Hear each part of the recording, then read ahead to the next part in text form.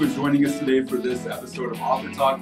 My name is Aaron, and today I'll be talking to Harvey Martin. Now, he is a former pro baseball player who founded and owned the Mind Strong Project, where he trained some of the top athletes and business executives in the world. I'll let him get into a little more and explain a little more about what he does, what he's up to now, and why right now specifically he's the envy of most baseball fans right now. But he is here today to talk to us specifically about his book, Breathe, Focus, Excel, Exercises, Techniques, and Strategies for Optimal Athletic Performance. So again, thank you for joining me and carving out some time. I know this is a very busy time of the year for you. Yeah, I appreciate it. Yeah, I'm in Arizona right now. I just got down here a couple of weeks ago, actually, but we're running a few winter camps. I'm here with the San Francisco Giants. We're running a couple winter camps here for some prospects, and then we got spring training coming up in February, which is coming up quick. So, Right. Yeah, so I'm down in Arizona for the next couple months, and then I'll be in California for the summer. But in regards to the book, yeah, I've been in the breathing space for almost 10 years now. Actually, thinking about it right now, it might even be a little bit over 10 years. I got into breathing when I played professionally, as you kind of mentioned in that startup. I played in 2013 to 15. I was with the Milwaukee Brewers. And before that, when I was at Minnesota State, I got into sports psychology a little bit. And those are great parallels. You know, you sort of have psychology and breathing. And I used a lot of it in meditation and mindfulness and tried to improve my athletic game. When I got done, I found a lot of breathing, not in sports, but for my personal life. And I found a lot of health benefits, and mainly, which I think a lot of what is in that book is the control of the physiology and the nervous system and what you can do with your breath. And when I got a hold of that, I really took off, and the rest was history. Right. Well, I know that, and you obviously mentioned it in the book. You have a unique story about your playing career that you kind of used to, it sounds like you used to transition more into what you're doing right now. Can you take us through that? Because I think it's awesome to do what you do on a daily basis and help people, but for you to have that, I guess, unfortunate experience and kind of live through it probably offers a completely different perspective for how you're able to approach this. Yeah, so I mean, I think what I had is categorized in baseball as the yips. And in a simple way, like I think a lot of people, I always assume that everyone knows what the yips are. So I don't want to necessarily assume that in answering this question. But really, like, the best way I can explain it is I was able to throw a ball into the zone and throw strikes and look like a normal professional baseball player and pitcher. And then kind of a slow start, but I got to the point where I couldn't throw a baseball anywhere near a plate, and I started to freeze. So they're kind of like, the way I explain them is the yips, from my experience, this was a while ago, but from my experience of what it feels like is you essentially have like a panic attack all the time in games and in performance, and you do whatever you can. At the time, I didn't know really what was happening. You don't experience the yips until you experience the yips. And when I was going through them, it was like I didn't really understand. I didn't really know what was going on. And then when I got out of sports, I sort of had some lingering anxiety. I got released from anxiety. That was the big part of it, right? And so I could no longer perform my craft. A lot of that was psychologically daunting, as you can imagine. And I felt a lot of that was in my mind, which it is. But what I've learned over the last 10 years or so is that most modern humans have altered physiology in some sort of way. For me specifically, I have crooked teeth, and it's probably hard to see through here, but I have crooked teeth, my jaws push back. I have really poor tongue posture. I talk a lot about that in the book. And I was a mouth breather, chronic, and still am, chronic mouth breather. I was breathed through my mouth at sleep for my whole life. I was a snorer, I had a dry mouth. I had all these certain things that disrupt physiology. And for the significant amount of time, I didn't really look into that. And then when I started studying a lot of these things out of sports, I started to alter my physiology back and sort of take control. And I think when you start to control your physiology, the best way I felt like when I had anxiety is you felt like you were in a cage, like your nervous system was always controlled, and you're kind of like shook, like you can't move freely, you don't feel free. Once you change, in my case, changing the breathing, a lot of that took place at sleep. A lot of that took place nasal breathing. A lot of that took place figuring out how to move my diaphragm. Once I was able to do that on a daily basis, reps and reps and reps, I started to notice my physiology, my nervous system sort of down regulate chronically. And I got myself out of those states, which was obviously really positive. Okay. One thing that I want to ask to kind of transition from there is that, and you started to answer a little bit of it, but I think a lot of people recognize like why what you do is important, and I think it's definitely becoming more common, but I'm not sure everyone knows exactly how or why they would benefit from practicing their breathing techniques. Yeah, I think like the simple way to answer that, and that could be a long conversation all of us could have. I think the simple way of talking about that is that in our autonomic nervous system, your breathing is your only controllable. So when I'm talking about your heart rate, your blood, the way you're moving, your breath is the only way that you can actually control the autonomic nervous system. So you can regulate your heart rate, you can start to move blood in certain ways, you can create space consciously, and you can do all these sort of these things, and you're uncontrollable, you can do them in a controllable scene. And that's where I would say like breath is the ultimate superpower. And it's scientifically, yeah, great, it's shows a lot of science, but it's also philosophically, it's been around for thousands of years. Like these are the main principles of many teachings across many cultures and traditions for thousands of years.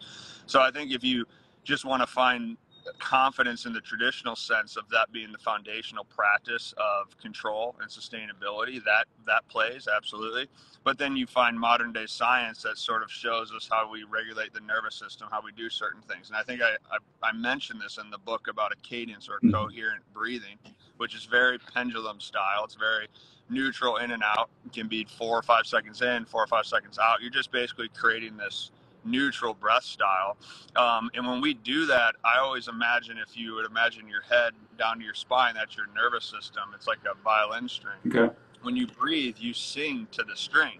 So when you train yourself to breathe slow, that string stays neutral. And that's signaling to the whole body that I'm safe, I'm calm, I'm in a regulated state, I'm able to control my thoughts, my body, my movements. When you breathe fast, you start to move that string really quickly, and that's where you burn energy that's unneeded, and I think where this becomes moving away from a philosophy or science and thinking about this as a modern human now, everything in our environment is alarming. Like perfect example, I thought I was going to be in a really beautiful sunrise calm place, and I've got lawnmowers going off, trucks, alarms, all this stuff. And I thought I was in a really calm, quiet spot this morning. And I think now, in the way in which we live in modern society, with foods we eat, with sounds we have, with population and all this density on us, you're really keen to have your nervous system get away from you because you're breathing all the time unconsciously. And so when I think you can slow down, spend times during the day, and you can consciously control that breath and that nervous system, you start to take back control of physiology and ultimately your life. That makes so much sense. And as we're relating this to sports and your situation that you kind of went through, I guess relate that even more, because that makes so much more sense. In the book, you talk about using different breathing techniques and how you can really use that to control your emotions, because anyone who's competed or performed at any level knows that you can get a little bit anxious, your heart rate is going to increase, but it sounds like you're using these breathing techniques specifically to just calm yourself down so you can be more present in that moment. Yeah, I think that in sports specifically, everything is always going to upregulate you. So I mean, there's definitely times where you would use breath to upregulate. Specifically in professional sports, like the travel is so insane, and this isn't just baseball's really intense because you play every day. But this is all sports. Like you travel and play, you change time zones, you go to elevation changes, heat, cold, night, day. You're always changing environmentally. So anytime there's a disturbance in the environment, you have.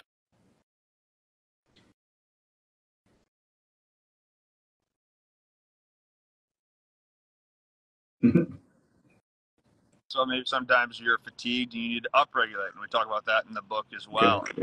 Maybe that's some faster breathing. Maybe that's some sort of breath holds. Maybe that's something to get your nervous system activated in that sort of sense. But I think specifically surrounding emotions and sport specifically is that sport is spontaneous, which makes it fun for viewers and fans to watch, and it also makes it really fun to play. But the spontaneity, that's what drives emotion. And so we love to see that, but as a fan, you love to see that. We might bash on someone for reacting in real time, but we also, as a fan, you want that because that's the entertainment value. As a performer, you don't want that because that takes away from what you're talented at. So I think that you would naturally, consciously already predetermine that you're going to emotionally react to stimulus that's happening in a game through spontaneous acts all the time. And I think that you would think back to what I was saying about the autonomic nervous system. In real time, what's the only thing you have control over to kind of generate space back in your thinking? That's your breathing. Right. And when you think about it, if you're getting fast, if you're getting reactive, typically underneath the conscious level, that just means the breathing activated. So you're starting to breathe faster because of performance. My heart rate's going up because of performance. You're obviously moving and sprinting and running or thinking and doing other things. So everything's elevated. And breathing is that slight edge that you can use in real time for 2 seconds. Like you can have in between plays, in between shifts. You can have in between pitches. You kind of have that 1 or 2 breaths that you can have to slightly lower the heart rate, slightly give you a little bit more space to be less reactive.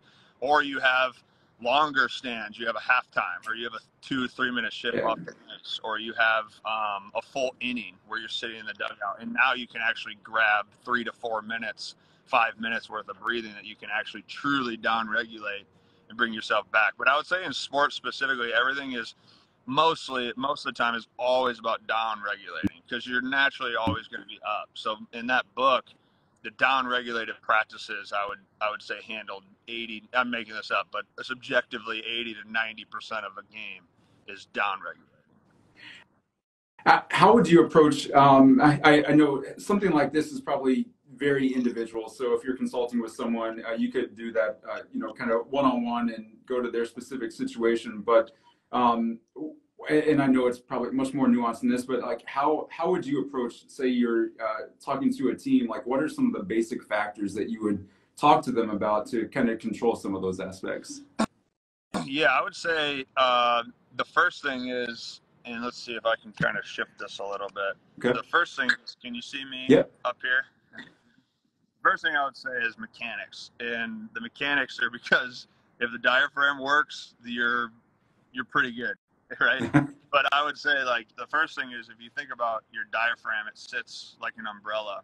And when you inhale, it flattens like a pan, right? And it kind of goes around the whole body. Why that's important is because of gravity, all your oxygen, all your down regulatory feelings and receptors, it all lives at the bottom of the lungs. So for people who are listening, if you just take a deep breath through your nose, and you feel your initial movement, and people over time can hear this back and just take time thinking about it. When you're breathing through your nose initially, the first movement of that is diaphragm movement. It lowers, and you should feel your first initial movement of the body below the nipples, right around the bottom of the ribs. That's how nature set us up to breathe. So when we nasal breathe, we pull the diaphragm down, we open up the lungs, and we circulate the bottom of the lungs where all that parasympathetic, that rest, regenerative oxygen is. So nasal breathing is an aerobic, calming, down regulatory state, which is why we should live in a nasal breathing state all the time. But if you just want to say, okay, how do I take that with me in performance? Well, then you would just know when I have these moments to relax, to get less reactive, to get myself open, all I need to do is get a nasal inhale. The exhale, you can, if you're in performance, most of the time it's going to be your mouth. If you're outside of performance, you're outside of training, it'd be all nose. But all you would need to know is that my nose signals to myself to calm and to bring everything down. And that's activating the diaphragm, that's opening up the lungs, that's circulating oxygen. That's really positive. So back to this movement, if you take a breath through your mouth, I kind of showed it there, but you should feel upper chest, just naturally. That should be the first initial movement of how you're breathing. Okay, so once again, nature set that up because this is a signaling that we're in fight or flight. So if I'm in training or I'm performing or I'm competing, nothing wrong with this. I'm using that for a very minimal amount of my day or my time, and it's very directed, right? To live like this is chronically overbreathing. You're using less oxygen. You live in a fight or flight state, which, circle back to the beginning of this conversation, if you're doing that like I was on a regular basis for years on years and years, that is going to correlate to very altered physiology. And in my case, that turned into anxiety and performance. So it really disrupted me. But I would say if I'm talking to anybody, the first thing I ever say is, one, learn how the diaphragm moves. So it sits like this. When you inhale, it flattens. So you should never feel this north to south breathing. You should feel this east to west breathing. And that's why that thing pushes you out. It pushes you horizontal, not north vertically, right? Then understanding how these govern that naturally. So if I'm, just new to breathing, I'm not perfected with my mechanics. Well, let's learn to slowly breathe through the nose first, because that will naturally create that movement. That'll naturally train yourself to be able to control and calm the physiology of the nervous system. And then having an understanding of what this mouth does. That pulls upper oxygen, not much up here in the top part of the lungs. It pulls the auxiliary muscles. You're not using diaphragmatic, strong, good breathing muscles. You're shouldering, you're doing all these things. So think about life, think about where you sit, think about how you stretch, think about how you move, and think about how you're breathing. I think if those are just understood, I think you can take a lot from that and start to create your own practices or your own understandings. And that's one more thing, and then we can move on to the next thought. But it's like, that's why a cold tub or sprinting or training or all these things are really good activators to learn how to breathe. Because you figure out, you go into things that are stressful, you naturally want to get here, right? And if you're non-stressful, you naturally breathe mechanically sound. I think that's so interesting. You did a great job of explaining that. I'm thinking back to when I was in grade school, like maybe 4th or 5th grade, and like maybe my parents and my teachers always told me to breathe through my nose and not through my mouth. They never explained why. It's like it wasn't clear, but no, that makes so much sense the way that you just explained it there. Now I know you mentioned kind of cold tub as one thing to help out, and you do mention this in the book. For everyone that has the book, or hopefully you're going to pick up a copy of the book, this is toward the end, where you do get into kind of cold exposure, heat exposure, and kind of that heat and cold contrast.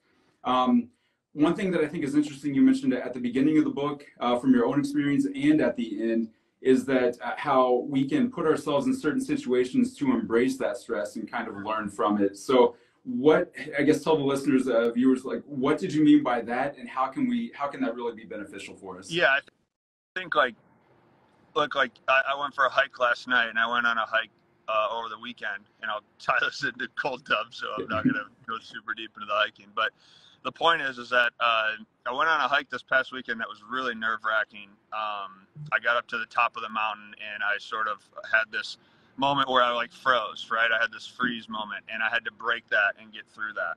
And at the end of this hike, I was liberated. I was free, and I felt positive. I felt like I had grown and grew up in my mind. And my point is that it was deliberate. It was intentional.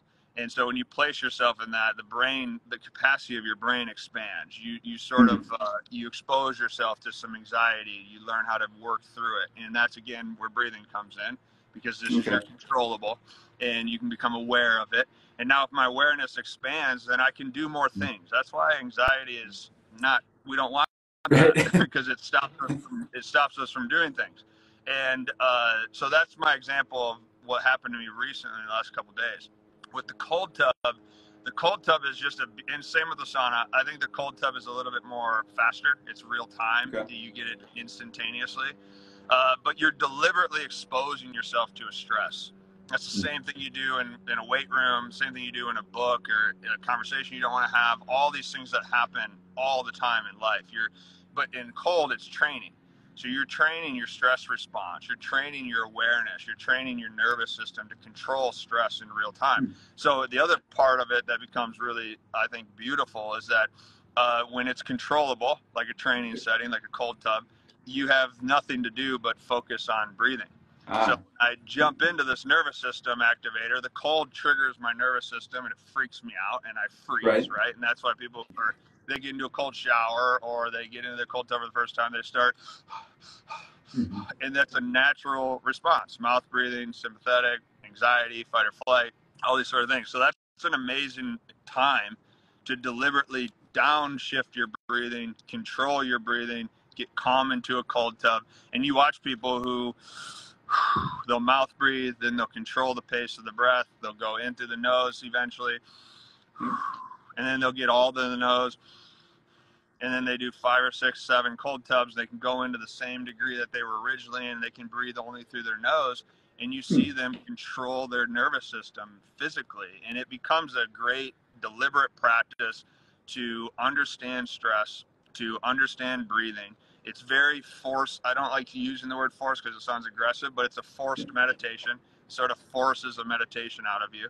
And it makes you obviously very present and aware. But I think that the correlations of that, the return on investment of a cold tub and learning your stress response and learning how to breathe in stress, it correlates to everything. It correlates to stress, it correlates to traffic, and then obviously it correlates to performance. It helps you understand feelings of physiology instead of trying to comprehend your mind all the time under pressure. So interesting, so interesting. So this has been a fascinating conversation. I know that you have your camp today. You're a very busy person, but so I want to be respectful of your time. But for our listeners and viewers, if you haven't got your copy yet, get it ordered now. Go pick it up. You can find it on our website, us.humankinetics.com. I know you can get it on Amazon, probably some other places as well. You'll find everything that we talked about today, so much more. There are different, I guess, you go into like kind of the science behind breathing, specific breathing exercises, much more than what you talked about today. So thank you so much for your time. I really appreciate it. And I will actually give you the last word here to kind of wrap it up and maybe let everyone know like where they can follow you and keep up with all the great things that you're doing. Yeah, perfect. I mean, my accounts on social are just Harvey J. Martin. I keep it pretty simple. So Harvey J. Martin, and I'm on Instagram and Twitter. Those are pretty much the main ones. I have a podcast that I had for a few years, and you'll see some more things coming out in 2024. I kind of took the last 2 years off on that just from other projects I was doing. Mostly that book. A little time consuming there. Yeah, it's a little time consuming to write a book, absolutely. But no, I think that something that's really important to me is just being able to communicate and have platforms like this to share the importance of breathing. It's I think being a modern human is very stressful environmentally, just the way in which our society is sort of set up around us, and I think that correlates into performance, obviously. Really, I would just say to all athletes and anybody really out there is to really comprehend how consistent breathing is and how much it impacts everything. A lot of times we want breathing to be useful to us only in the moment that we want it to be useful for us, which makes sense. I'm fine with that. I understand that, myself included. But I think if you understand how that moment that you need your breathing is basically a byproduct of hundreds of thousands of moments leading up to that moment. And that's where studying everything becomes really important. So whether that's slowly breathing in the morning to set your nervous system up for the day, whether that's getting into the cold to learn how your nervous system, to strengthen your nervous system, whether that's doing that in a sauna, whether that's getting good sleep, whether that's learning how to breathe through your nose, if that requires taping your mouth, if that requires getting your diaphragm to work, whatever that requirement is, I would say the most important thing is to become somewhat aware and understanding of how you breathe on a daily basis. And it should, and I'll keep it simple, we'll wrap it here, but it should always, unless you're eating, talking, or working out strenuously, or competing very aggressively, or talking like this, it should be through your nose. Okay. It should be very quiet, through the nose. And I had a mentor tell me years ago, which I've always stood through. He said, if you can hear or see your breath, then you're doing it wrong. And I always thought that was a cool thing. So you should always just keep that in mind. If I can hear my breath, I'm breathing too much, I'm breathing too loud. I should always have no sound in my breath. It should be through the nose, very calm, very rhythmic, and I should never really see it. I shouldn't be a big body breather. Everything should be still and calm and quiet.